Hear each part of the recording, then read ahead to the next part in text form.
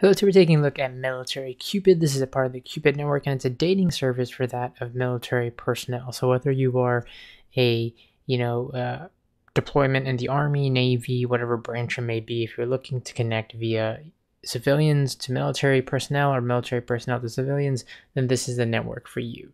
So when you jump in here, you can see your profile on the top left, free standard account. If you want to upgrade your membership, in the right here, you get things like unlimited communications, ad-free experience, and more.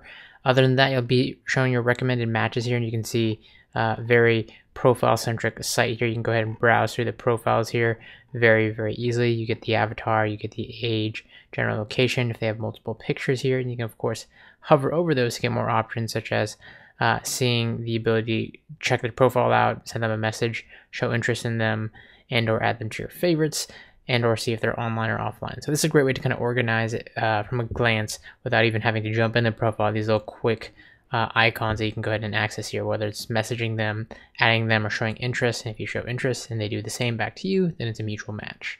Now, before diving into the profiles here, you'll see on the left that you have a very basic search. We'll go over the advanced search in a minute here, but the basic search just entails whether you're looking for male or female, age range, location, and more.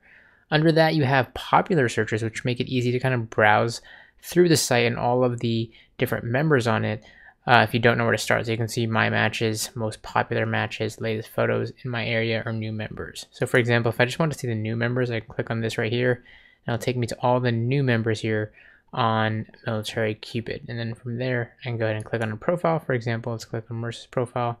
You can see I can see her account here, and if I click on show interest, that'll automatically show interest. If I click on view profile, it'll take me to her full profile here. And what's interesting about this, let me go ahead and submit my information here, is you'll see right away the information such as, of course, the stuff that she's put in here, so about her. But on top of that, you get the things as far as like where you match her criteria, what she's looking for, and how you guys match here with these green dots right here, as you can see. And that makes it really, again, just right off the bat, a very visual experience where you can kind of see where you match up and your compatibility with somebody right off the bat. Again, you can go down, read information such as lifestyle choices, background or cultural values, and whatever else they may be putting in as far as information. So it could be favorite books, music, what have you. You can go ahead and scroll down to see what they input here. Sometimes they'll have more about me information at the top here that you can check out. And other than that, you can see interests. Of course, in this case, it was already sent since I had interest there.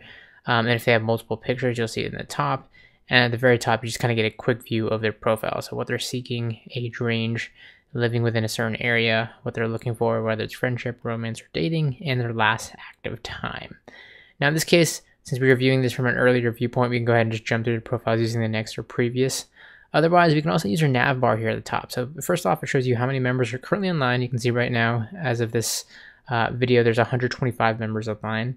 I can click on the matches tab to view all of my matches. So not only do I see recommended matches, but I'll see my own matches here, and mutual matches and reverse matches. So mutual matches, again, as I mentioned earlier, when you show like interest. Reverse matches is when somebody shows interest in you, but you've yet to respond back. The search tab is your all advanced search here, and as you can see, it's much more complex than the search tab that we looked at earlier, or the search pane, I should say, because you can really filter out your results here and what you're looking for in your significant other or somebody that you may be interested in. It can be drilled down to life choices, appearance, height, weight, eye color, all of those personal preferences that you may have, and looking for somebody can be filtered out here.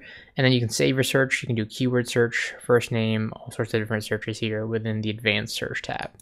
Your messages is where you'll get everything as far as messaging, inboxes, contacts from other people. If you're sending things to everybody else, your threads will show up all in here. Last but not least is your activity tab, and this shows activity towards you and activity from you. So for example, if somebody shows interest in you, favorites you, you can see that, and vice versa. For example, earlier we added Marissa to our interests here, so here she is. It's a great way to keep organized and see all of the users that you may be going through, especially if you're coming through a lot. You can go ahead and see the interactions that you've made as far as favoriting, interest in somebody, and again, vice versa, people who may be interested in you. So again, if you're looking to date within the military community, whether you're overseas or stateside, then MilitaryCupid.com is for you.